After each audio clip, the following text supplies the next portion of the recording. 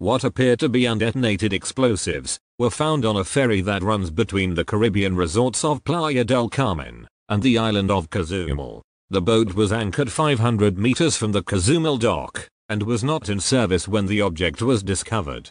A company diver reported the object, and Mexican Navy divers removed it and handed it over to the Defense Department for analysis. Photos of the device published in local media showed what appeared to be a length of PVC pipe attached to the underside of a boat. The State Tourism Department said in a statement that the vessel had not been in commercial service for over 10 months.